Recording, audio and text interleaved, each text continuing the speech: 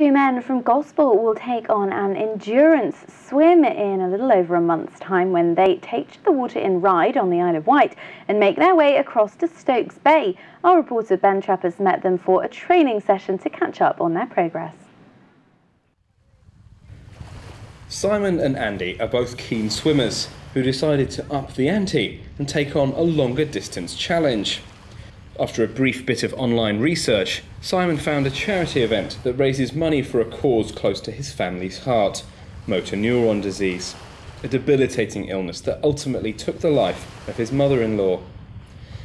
Training began in January, and following a successful fitness test swim a few weeks ago covering 5,000 metres, or 200 lengths of a pool, they've now started taking their sessions out onto the open water. I asked them about the practical differences faced when taking on a sea-based swim. The challenges are really getting used to the different environment. Obviously the water temperature, the water being cloudy so you can't see the bottom, and then the waves, because in a swimming pool very flat, whereas here, as you get your head up looking around, all you see is the wave, not the shoreline. Yeah, it's changing your technique when you swim within the waves as well.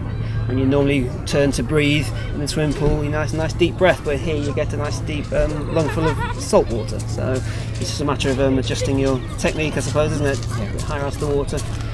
Whilst the lure of the cool sea can provide a welcome respite from hot summer weather for visitors to the beach, the longer sessions spent in Solent waters still require preparation and sense to avoid any problems.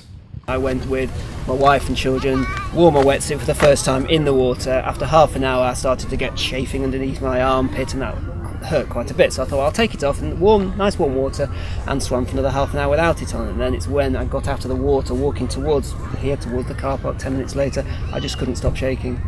And my wife initially told me, well, I think that sounds like mild hypothermia. It went after about half an hour, was fine, and then I went swimming with you a couple of days later, and the same thing happened again. I didn't have my wetsuit on this time, I just had my vest on, my rash vest, and the same thing happened again. And so she said, go and see your GP, and he suggested hypothermia straight away as soon as I told him what I'd been doing. So he said, always wear a wetsuit, your hat, be too hot to get in the water, and then as soon as you get out, get dried as quickly as you can and get warm clothing on your head and your body. Which get a hot chocolate, because it's hot and sugary.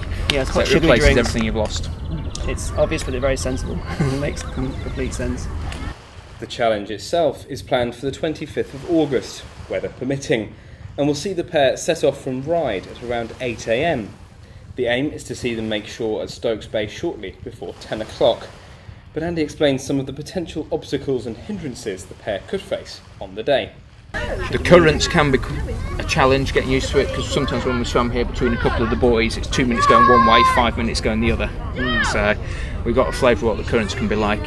And then out in the middle, obviously, we've got to, as you say, go across the shipping lanes. Yes. And the golden rule is we give way to the boats. Yes.